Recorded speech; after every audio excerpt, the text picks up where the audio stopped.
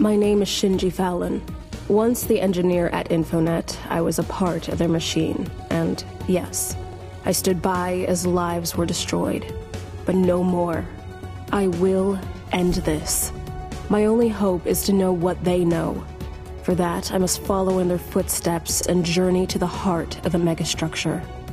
I built my own Denzel, one beyond their control. I've manufactured Denzels before, but this one was different.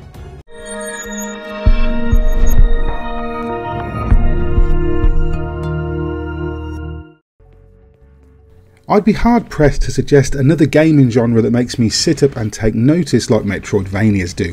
It's a genre that keeps on giving, producing hit after hit, wherein even the not-so-great ones bring at least something to the table. And this year we've seen a few, from the Last Faith and Tevi to Convergence, a League of Legends story, and the roguelite Astral Ascent. But one of the best in a year of bangers has to be Cookie Cutter, Subcult's hyperviolent revenge story. As Cyborg Cherry, your goal is to track down the evil talking heads who kidnapped your creator and left you in pieces. Rebuilt with new parts and an appetite for violence that would make Kratos call a timeout, Cherry sets off on an odyssey across various alien landscapes, post-apocalyptic wastelands and industrial death traps.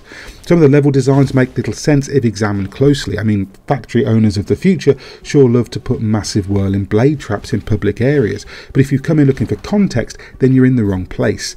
Arguably, the violence is what Cookie Cutter does best.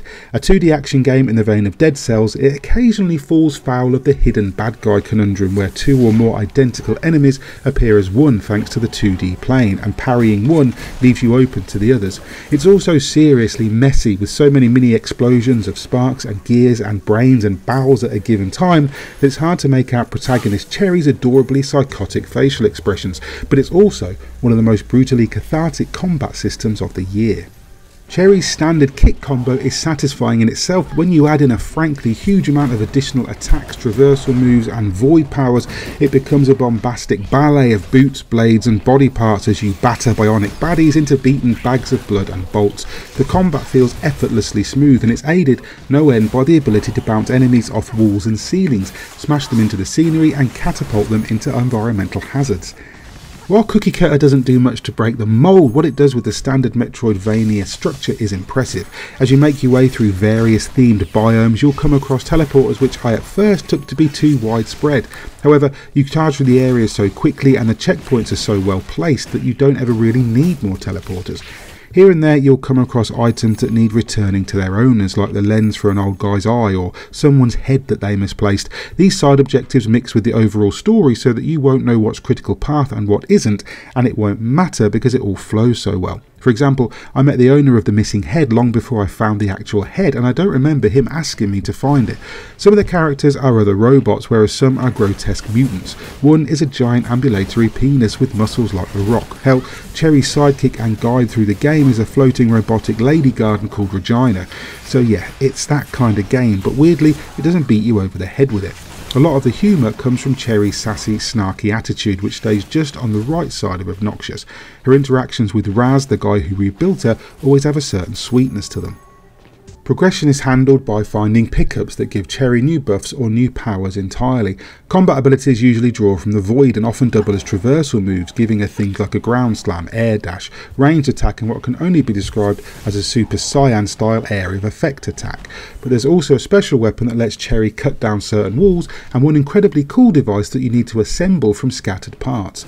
So, ironically, Cookie Cutter stands out as something that feels quite unique. The hand-drawn art and fluid animations give it the air of a game more expensive than it probably was, and there's enough attitude, humour and surprises in it to keep fans of the genre glued to the screen. If anything, my only real issue comes from the energy management. Cherry builds energy by attacking and depletes it using special abilities. She also uses it to repair herself when damaged, but if you run out after a hectic fight and the next room has an obstacle that requires use of an ability, you'll have to go and find enemies to kill to replenish it. And as they don't respawn unless you die and are sent to a checkpoint, sometimes your only option is to find a teleporter, warp to a different area and then come back refilled. It's a bit of a pace killer and would benefit from a slow regen of Void, which you can unlock later by the way, but which you won't have for some time. Overall, Cookie Cutter is a fantastic example of a game made by devs that truly understand their genre. Everything is geared to keep you playing, always unlocking new powers, resources and upgrades while charging through diverse locales at considerable speed. The bosses present enough challenge to test you without frustrating you, while there are enough puzzles in the environment to keep you scratching your head and punch in the air for hours. That being said, the big orbs you move around with the Void Fist can get in the bin. Most of what Cookie Cutter sets out to do though, it manages with flying colours. Despite a few minor missteps, it's easily one of the best Metroidvania games of this year, and if you're a fan of the genre, it's an absolute must play, and for that reason I'm going to score it a 9 out of 10.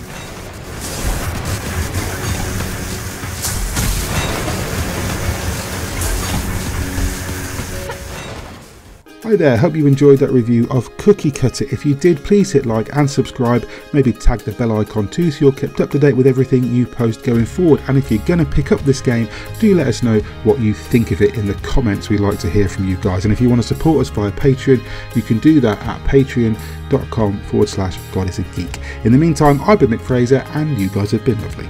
Bye.